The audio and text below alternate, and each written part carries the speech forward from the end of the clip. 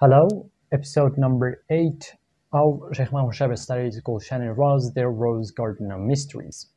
In this episode, we are going to discuss a part of a poem in which Shaykh Mahmoud Shabestari is discussing how the mystic, through intuitive knowledge, gets the knowledge of God, gets the knowledge of the real.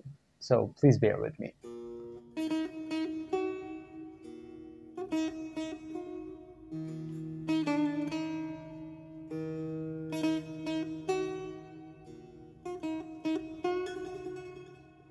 I'm going to first read the entire poem in Persian, and then we're going to analyze it line by line and step by step. And I'm reading it entirely in Persian because I want you to realize the rhythm in the original language of this poem. درآ در وادی ایمن که ناگاه درختی گویدت انی انا الله. محقق را که وحدت در شهود است، نخستین نظره بر نور وجود است. دلی که از معرفت نور و صفا دید، ز هر چیزی که دید اول خدا دید. بود فکر نکو را شرط تجرید، پس آنگه لمعه‌ای از برق تأیید. هر آن کس را که ایزد راه ننمود، ز استعمال منطق هیچ نگشود. Now let's analyze this beautiful poem step by step. So in the last episode we said that although rational thinking, logic, philosophy is important, but it is the first step. Like getting through this step, another step should be taken, which is the subject matter of this video. And if you remember, the last line, the last verse that we analyzed was something about Prophet Moses. Shaykh Mahmoud told us, راه دور و دراز است آن، رها کن چون موسی یک زمان ترک عصا کن. That is, rational thinking is a long way and a far destination to arrive. Of course, he's talking about getting divine knowledge. He says, like Moses, let go of the stick in your hand, which we interpreted as the case in which Moses were going to Pharaoh, but Pharaoh was not listening to him. Through rational conversation, whatever Moses was telling him, and he didn't just accept it. Until he got a point that through miracle, God says to Moses, throw your stick on the ground, and that the rest of the story, as you know.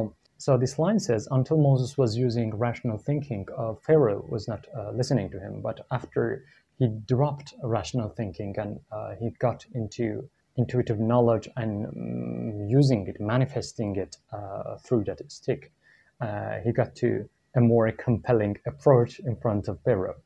In the next line, Shaykh Mahmoud says, درآ در وادی ایمن که ناگاه درختی گویدت انی انا الحق. And then he says, محقق را که وحدت در شهود است، نخستین نظره در نور وجود است. دلی که از معرفت نور و صفا دید، ز هر چیزی که دید اول خدا دید. So what he's discussing here is this, like a literal translation of the first line that I read would be, enter the safe land, enter the safe space, in which a tree tells you, Ana al-Haq, inni ana al-Haq. That is, indeed, I am the truth. Both alluding to Mansur Hallaj and his famous Ana al-Haq, and at the same time referring to Quranic verses where Moses gets to meet God through a tree. Shaykh Mahmoud is saying that through cleansing of your soul, like decorating your soul with moral beauties, with human beauties, with religious beauties, through those do's and don'ts that you get to learn through a divine law, you get to a level where the light of the real shines upon your soul, shines upon your heart. And this way, the covers go away, and what you see is the real manifesting himself through the corporeal and non-corporeal entities. It's not that people who get to this level just look at the corporeal entities concluding that, okay, these are entities and there is a God. It's just that whatever and wherever they look at, they see God, they see they see the real, and they understand that all the corporeal entities are basically contingent. They are not necessary. They cannot exist as such. Their existence is dependent on that necessary existence. So wherever the mystic looks, he or she sees the face of the real. And this again is an allusion to Quran, where it says, wheresoever you turn, there is the face of God. And the mystic can get to a level where he or she sees the face of the real everywhere, not just looking and inferring, not just looking at entities and concluding there is a God who has created, but just seeing the real through the objects, seeing that these objects are reflections of manifestations of one divine essence, and that's all. They do not exist in an essential way. They're contingent beings. They are but the reflections of one and one reality, which we call the divine essence. So wheresoever you turn your face, you see those entities, you see the things in this world saying, Inni ana al-haq, indeed I am the truth. Not the essence, but reflections, but manifestations. And the third line that we read could be translated as a heart that through the divine knowledge has been cleansed by divine light. Wherever it looks, first it sees God. So here, the Sheikh is alluding to something. I'm not going to open up that much, like it's a longer discussion, but we said previously that when the mystic looks at entities, the corporeal entities, he or she sees God, but they are like the different expressions of this sight in the literature. For example, there are those who, just looking at the corporeal entities, they realize that these are basically, they first see the entities, and he realizes that these entities are masks of a hidden reality. So first comes the entities, then comes the real. There are other people who, as this line refers to, wherever they look, first they see God.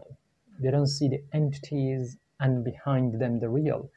First they see the real, and they see the real manifest through the divine intuition, through the divine unveiling. So they see the real as manifest and the created as the hidden, right? The opposite of what we see with our eyes, that we see the entities as manifest and the real we conclude or we infer the real as the interior. For that mystic who gets to that level, the role is reversed. Wherever he or she looks at, the real is the apparent. In the following line, he opens something very interesting. He says, "بود فکر نکو را شرط تجرید، پس آنگه لمعه‌ای از برق تایید." So literal translation would be بود فکر نکو را شرط تجرید. To have a decent reflection, first you have to do some isolations. But what does he mean by that isolation? As you remember, the Shaykh started this section by categorizing reflection and analyzing it from two aspects. One from the aspect of people of intuition, and the other from the perspective of rational thinkers. So for rational thinkers to arrive at a conclusion, there were some obstacles that they need to overcome to arrive at a conclusion, like syllogism, moving from premises to conclusions, assumptions being there, and also the other aspects of this process, like the student or the person who's working on rational thinking to arrive at a conclusion, they also should be focused. They should put their work in priority. So basically, there are things that need to overcome to get this job done. And for people of intuition, there are also obstacles, but these obstacles are other than what I just said. There is another dimension to it, and the dimension is this: like for such people, they have to get rid of obstacles, both in appearance and spiritually. So on appearance, in their worldly life, what they should do is to not be obsessively engaged with the material things, with the material world, with the extravagant way of life. Again, we have discussed this before. There's in Islamic intellectual tradition, you are not required to live an ascetic life on the mountains. You live your social life. You live actually a material life too, but in a controlled way, as much as it is necessary for you.